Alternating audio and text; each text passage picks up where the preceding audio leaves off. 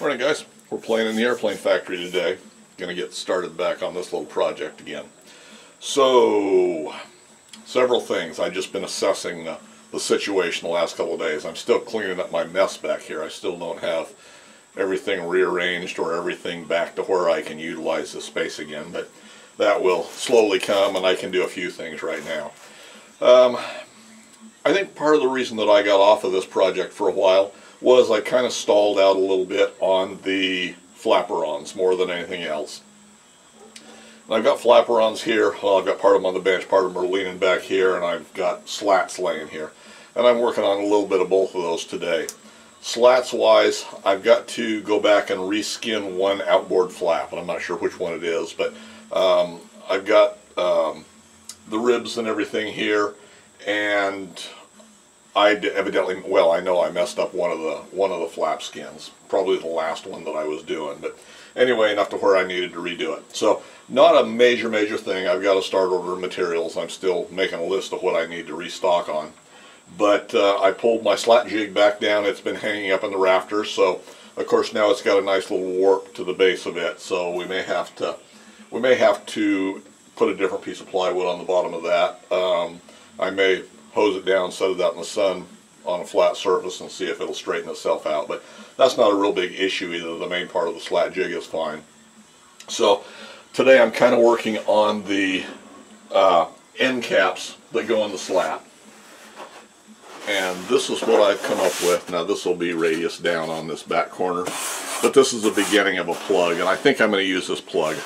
I was only going to do just a foam plug for the left and right end, but I need two of each, you know, inboard and outboard on each wing. So I need two rights and two lefts. So what I'm probably going to do is end up and build probably a fiberglass plug. These are going to be in carbon fiber, is what they're going to ultimately be in. But this is kind of what I've came up with. And I had pulled a couple of fiberglass plugs previously when I was working on this before, and I've got them laying here. I don't like the shape of them, so they're going in the scrap. And the attitude that I'm taking right now on most of this stuff is I'm going back, I'm reassessing the work I've done in the past, which I'm not unhappy with any of the work I've done in the past, but my skills and my level of craftsmanship that I want to show on this has changed a little bit. As well as a little bit of the mission of this plane, but I'm not going to get into that. So today I've got the hot wire cutter out. I'm just going to cut a couple of blanks. I've got the first one cut already for this out of this pink foam, and I'm going to cut a second one. So if I decide I need to reshape both of them and work on them, why, that'll be done. So I've got those done. The elevator that's hanging on the plane out there, I've discovered on one end I've whacked it, and that's part of the problem with me not continuing to work on this and having such a small space. And I, in all honesty, don't know how that got damaged. I looked at that. I could straighten it up, maybe replace the end rib, and it would be fully functional. It's got a little bit of a dink in the aluminum right on one end, and I think I'm probably going to replace the whole thing. We'll probably rebuild the whole thing. I haven't decided for certain yet. I'll pull it off and take a look at it when I get that far and decide then. But there again, I think I would be a little bit happier with it. Got the one wing all skinned. The top is clecoed on. The bottom's all riveted up. There again, put a scrape in the top skin. Whether I replace that or not, I don't know yet. We'll look and see. The other wing skeleton is hanging here, and it's ready to be pretty much. There's a few rivets that need to go in on it on the bracing and stuff. When we get it down on the table, we'll look at it again and go from there. I've got the 4 tanks sitting here. The tanks themselves and the ends are all formed, and the main bodies of the tanks are tack welded together. I still need to put the fillers in and any fittings that are gonna be welded in, but I need to get back on those, get those a little bit farther along and welded up. So we'll get back on that little project too. I've got the 5th bearing castings they're ready to be finished out for the 5th bearing on the Corvair engine. And that's kind of where we're at. So we're going to see more of this content. This today is just me doing this because I want to do it for me. You know, it's not me working on anybody else's projects. I've got other things I need to do. But today's the day I'm working on stuff I want to be working on. So I'll take you along for part of it. Hopefully you find something a little bit useful and interesting there, and we'll go from there. So anyway, I've got the blank for the second hot wire out here. Let me just move the camera down so you can see the foam cutter. My little setup is, you've probably seen it before. Got a home built foam cutter. I've got a battery charger hooked up to it, rheostat on the other side, and that's all there is to it.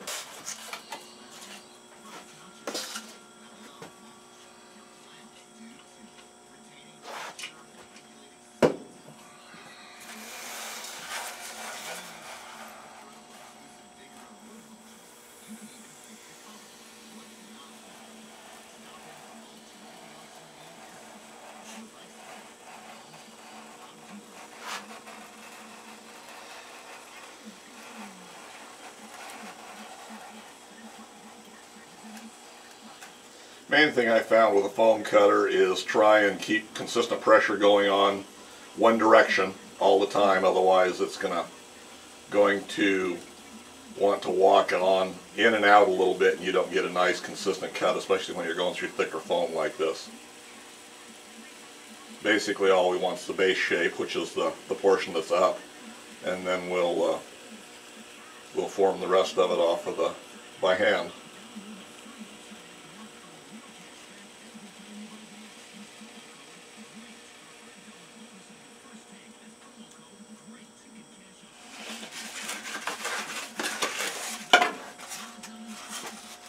You get a little bit of wave here, but like I say, we'll sand down off of that.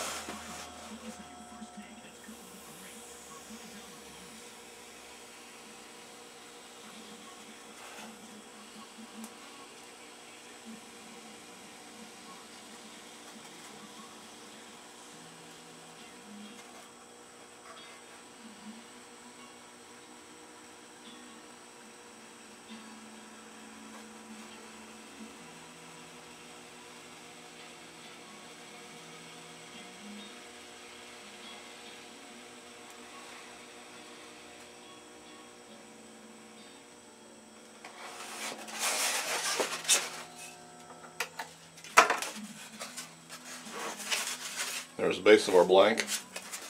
There's the rest of it. So we'll just sand her down. Probably take a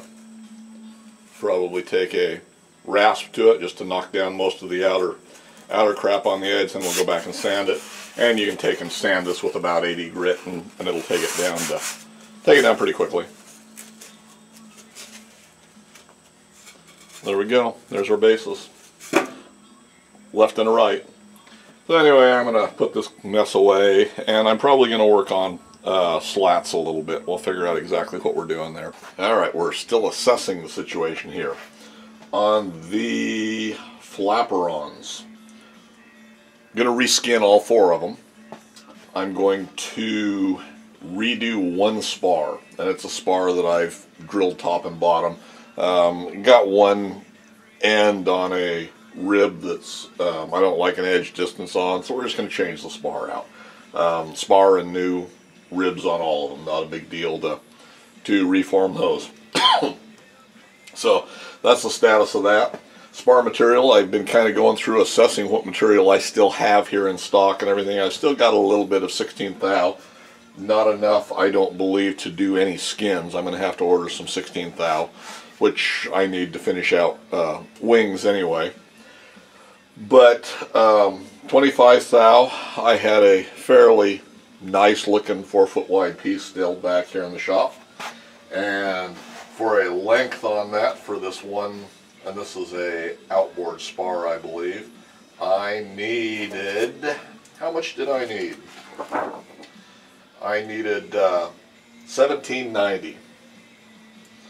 And the length of this sheet is 1773. I'm 17 millimeters short, so I'm ecstatic, which is okay. I mean, we'll order some 25 thou too.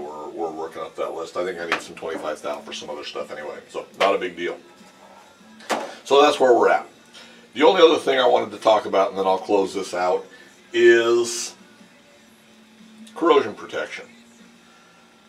And I watched a video of somebody building a Zenith the other day that showed him holding up a can of Krylon self-etching primer. And as you know, I'm a fan of priming.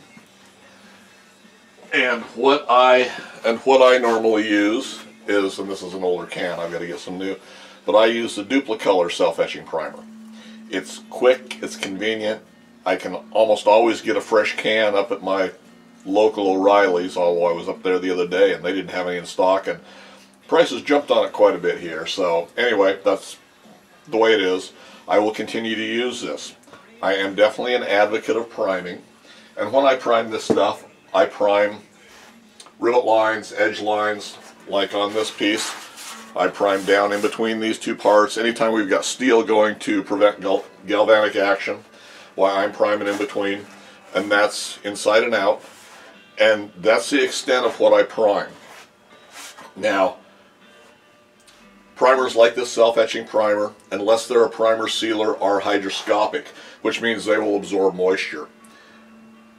Guys will say that that's a big deterrent to using any of these primers like this, unless it's a primer sealer, which you'll normally put right underneath your top coat or whatever your paint is. They say it adds weight, and this gentleman the other day that was working on his said there was absolutely no reason to prime. All it did was add weight. Since it was hygroscopic, it would absorb moisture. It did absolutely nothing for it, so there was no reason to prime. And my feeling is everybody needs to make their own decisions with their own research, and make an informed decision about what you're going to do. I feel it's very necessary, and we're not adding that much weight. I have etched it with this self-etching primer to give the primer a good bite, and yes, it is hygroscopic. Now, I don't feel that the amount of moisture that it's going to absorb in this little thin coating is going to make any difference, because when you go to top coat it, it's going to hopefully be dry, clean, all that good stuff. You're going to have lightly sanded it again if necessary, whatever preparation you need to do to get good adhesion for your top coats. And I feel that it gives you some protection both in between these and between any steel, you know, that this is going to attach to also. So I think it's worth doing. And I've heard several arguments from, well, I'm not going to live long enough for this to fall apart or deteriorate or be corroded that bad and things like that. I'm not building this airplane I'm building this airplane for me, because this is my fun project and I build stuff. But in essence, this and the next airplane that I start on, hopefully, is being built for my son. These go to him, and why would I not offer him the best things that I can give him as we go on? Now, this right here is the perfect example of why I think it's necessary to prime. Now, this is a piece of 16,000 6061. It's been rolled and set on the floor here, out here, and this is a wooden floor. Not, as far as I know, in contact with any really bad stuff or anything that should cause this. This is not a heated space, so in the winter it basically gets to be the same as ambient temperature inside or outside. And this is what I find this morning on this, or this afternoon when I'm looking at this. And all this through there is corrosion on there. Same way on the other side. And if we continue to look down this, and I don't know how well this is going to show up, but along this edge down through here, I'm looking at it on this side. This still has the plastic coating on it, and it's on both sides. This side doesn't have the plastic coating on it, but actually I just peeled the plastic coating off of this side.